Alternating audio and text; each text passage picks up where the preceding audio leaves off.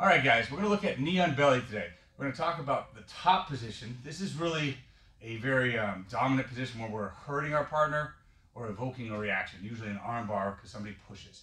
But we're going to look at the bottom and a basic escape that I use a lot that I find works really well, especially against somebody committed to that knee on belly. So first things first, let's look at what knee on belly is. If Matt actually starts in side control here, maybe he's past my guard, maybe he did a takedown that got me here, that's great. But if he gets his collar and belt or hip grip right here, so we have some kind of control of the hip, usually the belt, and a collar, and then he pops up to knee on belly, boom, right here. So go ahead and get really heavy with pressure. Ah, this is the worst. If he hangs out for 3 seconds, he gets 2 points. Now most people will try to push on the knee, which gives him the opening here, and now he can pull me, boom, and start setting up a far side armbar. Or if I push maybe on the chest, I expose this arm for the near side armbar. So one of the first things we have to recognize is we have 3 seconds to deal with this, or he gets points. Secondly, if I give the wrong reaction, I expose myself to more danger. And if I don't do anything, you can even go to mount to make things worse. So I have to be smart under pressure. So I don't want to push here, I don't want to push here. What I am going to do is I'm going to grip right here. You can see there's a little bit of fabric here. I don't want this knee going to the mat. So I'm going to grip here and keep my elbow tight, okay? I'm gripping it tight. I'm going to show another angle in a second, but I'm going to take this hand in a C grip, and I'm going to find his ankle. So right now, his ankle is almost to my hip. Sometimes I might have to wiggle a little bit to make space, but I've connected, so I'm holding his knee and his ankle like this, okay? I want to tuck his ankle beneath my leg, but if I push now, there's no way. So I'm going to connect him tight to me so he can't move. I bridge him up. Now I'm going to drop my right leg, push underneath, and walk. So let's show this from a different angle just so you guys can see. We'll turn this way. So it has to be a 2-part movement. I know it's hard to see my face now, but at least you'll see the movements. This hand here is going to grip the knee. This hand, I'm looking right here. Okay, so I haven't moved yet. I grip here. If I try to push this, don't let me push this back. Look, there's no way I'm going to come underneath. So I bridge forward. And as I get here, I drop my leg and come underneath and lock here. Now, if we turn back a little bit. So right now, I don't have much of a guard, if anything. I just barely have his ankle, but this is not a knee on belly. So if I do it under that 3 seconds, I stop him getting points. Now, if I let go and he drives this knee to the mat, boom. Still quarter guard, but he's going to crush me and eventually go to mount. So if we come back a little bit, let's go back to knee on belly. I'll show it one more time. I get here, I don't freak out. I grip, I get here. I can even help. Instead of just bridging, I turn my shoulders in a little bit. So as I come here, boom, I can catch. So now that I've caught, I don't want this knee to go off my belly. I don't want to go this way, and I don't want to come back the other way for a knee slice. So let's turn away. I'm going to take my right hand here. If he's really leaning heavy over me, I can push here because it's hard for him to get the armbar now that I have his leg. Or I like better, I push on the hip. I push as much as I can and bring my knees through and pinch. Look how he posted.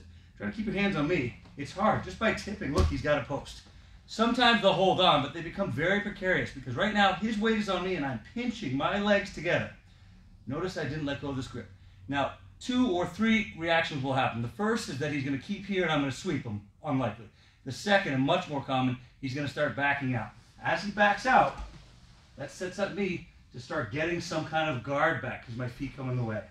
The third is I might be able to move him around and start going to like a half guard, but really I want to get to a full open guard. So let's come back to knee on belly. First things first, grip the knee right here. Find this little packet, right? Keep my elbow in. I don't want to be loose here. Tight. Second thing, underneath here on the ankle. Turn my shoulders a little bit, bridge, and tuck. As soon as I'm here, I push, and now I bring my knees in. From here, I can even grip the collar and the sleeve. So go ahead and start moving. The second he moves, he opens right up to that collar and sleeve. So let's do it from another angle. Boom. So as we're here, let's scoot back a little bit back. So sit up. Thanks. Right? If I push, the second I go here, or a lot of people will push on the hip like this. Exposes the arm. Keep your elbows in. 1, 2, I bridge. Look, if I come back, if I bridge into him, see how this knee doesn't go anywhere? So I make sure to bridge over me. Up, and then I tuck. Now he'll drop back down heavy with the weight right here. I can't just stay like this. Can you finish knee slice? Very easy. Right. So when I bridge, I want to keep him connected to me. 1, 2, I bridge, tuck here, and then I push. Look how my knees are here. If he starts working for that knee slice, I'm going to update here and keep my distance, or I start doing my knee slice defenses. Different video. But if he stays attached to me, which is ideal, as I bridge, forward, tuck, boom. I push, my knees in. Don't let my knees go this way. Stay on my back. So look at the difference. If I'm here, he holds on to me. I just tilt a little bit this way. It's hard. So I find a collar. I like this. Find an arm. I can even get the leg. And I'm going to push him away and sweep. Now the chances of this happening are very minimal. But sometimes people sit back and they don't disengage. So let's do this nice and slow. We'll do this sweep. So he goes knee on belly. I bridge. I turn and hook. I push here. Look, I roll to my back and I push like this. So I might be able to get that sweep. Unlikely. But if you try for the sweep, he doesn't fall. So this time I'm going to push you back. He doesn't fall though, right? I get my grips. I bridge. I come underneath. I bring under. So I have both my knees. I push him. He doesn't fall. But look, as I make space, my legs are in now. I have a guard. And I can start turning and working whatever I want. So, just an idea.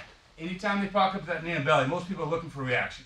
They're going to try to force you to extend your arms for an armbar. Or if you do nothing, they're going to pass them out, get their points, and build onto more points. A better bet, block that knee from going across, bridge them, fight the ankle. Now you've got the beginning of a guard. You can start framing then, you're a little more safe, and you can start building back to an open guard, like a collared sleeve or maybe a spider. So try it out, hope it works.